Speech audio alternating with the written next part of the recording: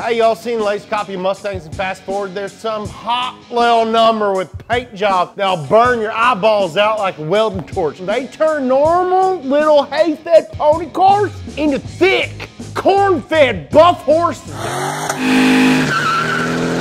They also made some supercar that was also in that Morgan Freeman film, Bruce Almighty. This is everything you need to know to get up to speed on Saleen. Shouts to Raid for sponsoring this episode of Up to Speed. If you're into playing RPGs on your phone like me, you should definitely check out Raid Shadow Legends. It's the most immersive mobile game out there and it's totally free. What? How is that even possible? Raid has all the features you'd expect from a new RPG. Sick 3D graphics, amazing storylines, player versus player battles, dragon boss fights, and literally hundreds of champions to collect and customize. I want my champion to have a YouTuber here. You can choose from all kinds of guys, like that guy, or that guy.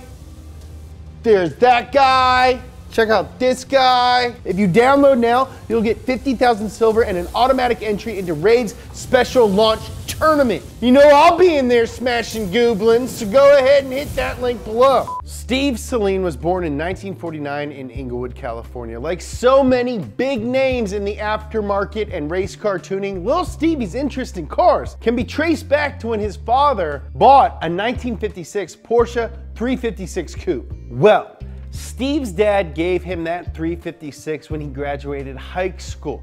When he wasn't in business classes at USC, he went to local Porsche club events and tinkered with his 356. That was all great and good, but like every 20-year-old car guy, Steve wanted to upgrade to something with, let me guess, more power. While he was saving up for a Porsche 911, he discovered that Ford made a much more affordable and just as capable machine. In 1969, he replaced the old Porsche with a used Shelby GT350. After a few years, several mods, and some SCC events, Steve drove the Shelby in his first road race at Riverside International Raceway and frickin' won! Most people just want to finish their first race. This guy wins it? Sick! This guy rules! In the late 70s, Saleen lived out all your hot boy fantasies and was a pro race driver in the Formula Atlantic Series. In 1982, he jumped over to the SCCA Trans Am Series, the sickest race series ever. The next year, he was introduced to some Ford executives who'd heard about his history with Shelby. They wanted to see what the boy could do with a Fox body Mustang, and by the end of the year, Steve founded Saleen Autosport and got to work. Their first production car, the Saleen Autosport Mustang, debuted in 1985. Just like Alois Roof did with the Porsche 911, Saleen made extensive modifications to factory fresh Fox bodies direct from Ford. That earned them a shiny manufacturer's title, making them more than just another tuner shop. The Saleen Autosport Mustang had new aerodynamics, Bilstein suspension, wide 16-inch Enkai wheels, and upgraded sporty interiors, and the same 210 horsepower V8 from the Mustang GT. You could order one direct from your local Ford dealership, and it came with a factory warranty. What? Right? What? Saleen kept racing throughout the 1980s, nabbing an impressive 30 podium finishes inside of 4 years. The race team swept first through third places in back-to-back grueling 24-hour endurance races at Motorsports in 87 and 88. That hadn't happened since the Ford GT40s swept Le Mans in the 60s. I don't know if you get any better than that. Steve was making a major name for himself, building fast and reliable Mustangs for both the street and the track. And he was just getting started. Enter the 1989 Ford Mustang Saleen supercar. The trusty 5.0 got enlarged ports, a larger throttle body, a new intake plenum, new rocker arms, stainless steel tubular headers, Walker Dynamax mufflers, and a heavy-duty cooling system. This netted a total of 292 horsepower, quite a bump considering a stock Mustang LX was putting out around 220. The SSC also sported a BorgWarner 5-speed 4-wheel disc brakes and adjustable dampers in the 80s. What the hell was this? A Porsche 959? I know, right? What the heck was this? A Porsche 959? Actually, the 959 had rear seats for your extremely short friends, but the Saleen supercar tossed the Stang's rear bench and bumped a huge 10-speaker system instead. I just want to take a second and acknowledge how sick that is. Normally, you remove the rear seats because you want to put a cage or harnesses back there, but this dude removed it for 10 speakers.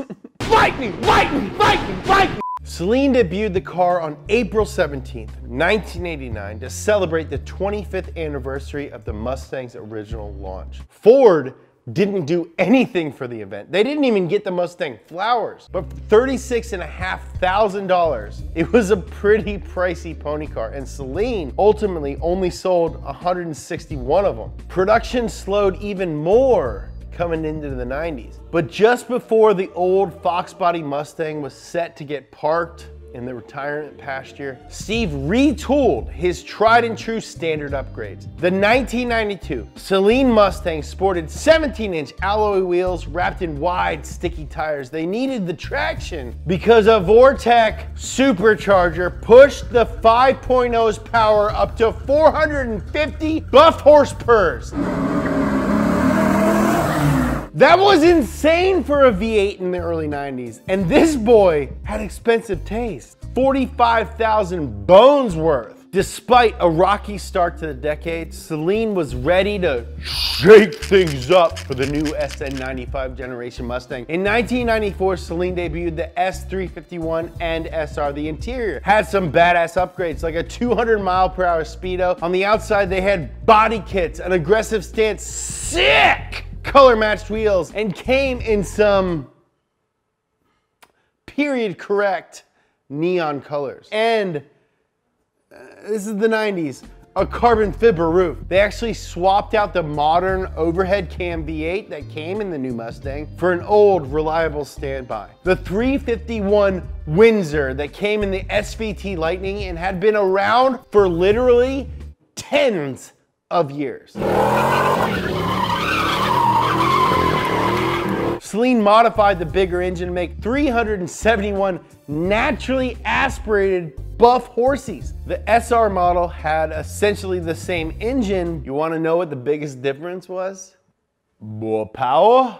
You got dang right, more power! More power, baby! More power, baby! More power, baby! More power, baby! More power, baby! More power, baby! A big ass blower was strapped to the SR. This thing stomped out 480 sweet horsepurs. The whole package pushed Ford performance above the competition, including the Corvette. 1 year after the SR's debut, Steve formed Saleen Allen RRR Speed Lab race team with his pal, comedian/actor Tim Allen. That's right, the lovable ex-felon Detroit daddy himself. You can't drive a stick, can you? They added more safety equipment and other necessary race car stuff to a Saleen SR and jumped into SCCA World Challenge Racing. They won the last race of the 1995 season, same year Post Malone was born, and carried that success into 96. In 97, Tim and Steve returned the Mustang to the 24 hours of Le Mans for the first time in 30 years.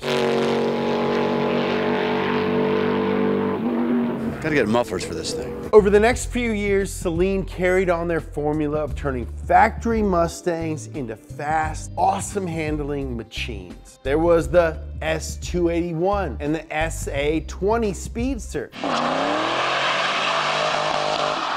They made a lot of horsepower, but you're probably not here for them. You're waiting for the non-Mustang. Saleen wanted to build something that would punch above its weight class, something that would destroy Corvettes and Vipers and even give Ferraris and McLarens a run for their money. They had the expertise in making insanely capable track cars street legal. So, the boys do this! The 2001 Saleen S7 is one of the most underappreciated supercars ever.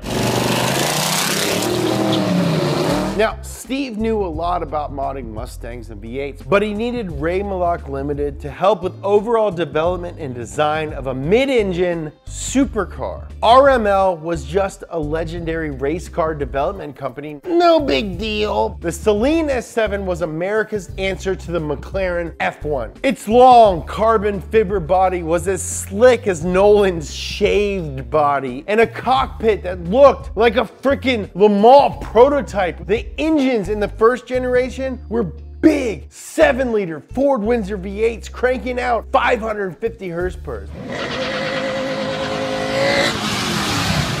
All of that power sent the S7 from 0 to 60 in 3.3 seconds, and at 160 it created its own weight in downforce. Owners of the road-going version were fitted into them from the factory like an F1 driver because the seats weren't adjustable. They also came equipped with a rear view camera, so that's nice. That was fancy for the year 2000, but you needed it because you couldn't see much past the S7's huge booty. All this could be had for a cool $388,500. That's like $1.5 million today. The revised S7 twin turbo was very much the same as the first, except with revised bodywork, updated interior, and more power, baby! I love you, dude! 750 horsepower and 700 pound-feet of torque.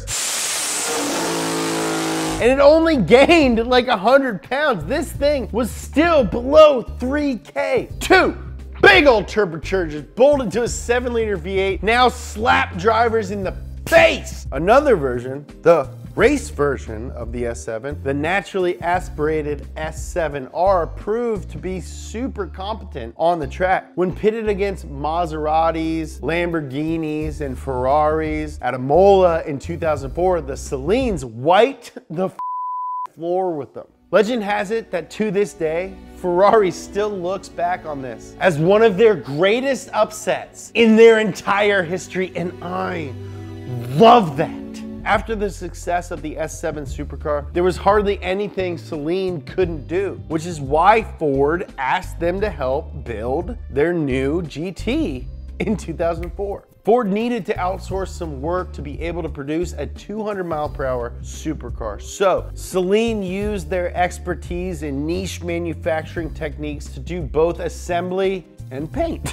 Saleen was a factory supplier for other cool cars in the 2000s too. They did a supercharged engine in the Harley-Davidson edition Ford F-150 and were the paint supplier for the 4th gen Dodge Vipers. In 2007, they branched out even more and launched the S331 Saleen sport truck. The hotted up F-150 had 23-inch wheels, and the supercharged version made 450 horsepower. But that same year, Steve Saleen split from the company that he founded and started up SMS Supercars. Finally, he turned to boosting the power of other American cars. He put out a blower for the first-year Dodge Challenger that would make it crank out 700 horsepower. He did a modified Chevy Camaro with 650 horsepower and called it the Camaro 620.